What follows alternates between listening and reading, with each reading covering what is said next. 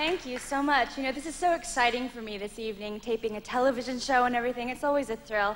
I love doing TV. I was recently on a show called Star Search. Heard of it?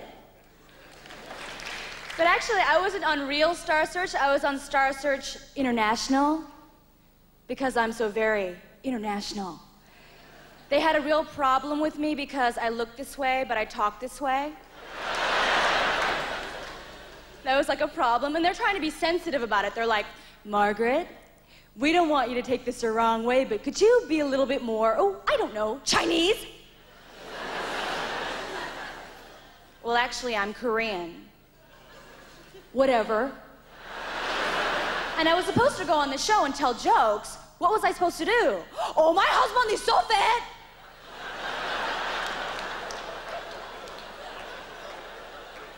That when he sit around the habuku, he really sit around the habuku.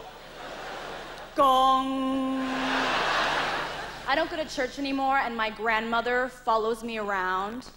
Margaret, how come you don't go to church? You have many friends at church.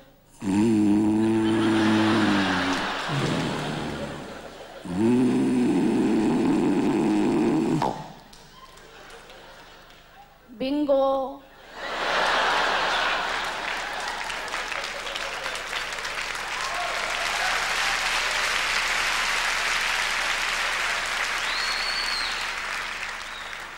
My mother is convinced that everybody in show business does drugs.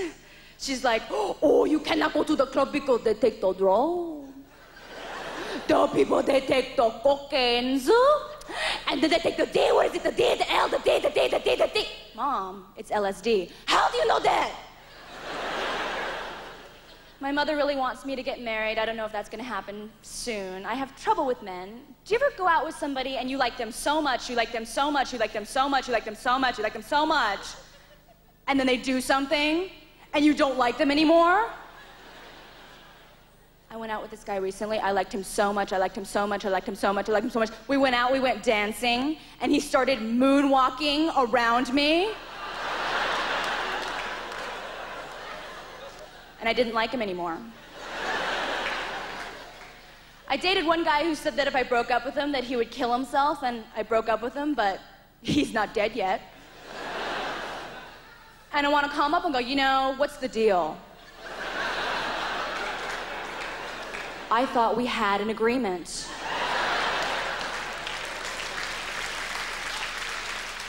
I love being here in Montreal. It's a beautiful city. I travel a lot. I like traveling, but I get kind of nervous when I go to places where there aren't a lot of Asians, like Alabama. I was in Mobile, Alabama. I was walking down the street, and this man actually calls me a chink. I mean, he actually called me a chink. I was so mad. I just looked at him and I said, chink? I'm sorry. Chinks are Chinese, I'm Korean, I'm a gook, all right? If you're gonna be racist, at least learn the terminology. Get like a redneck to English dictionary.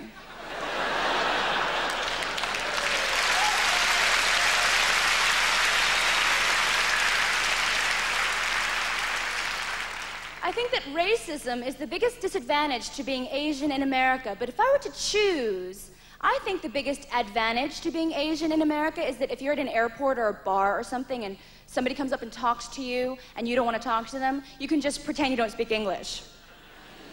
Oh no, I don't know.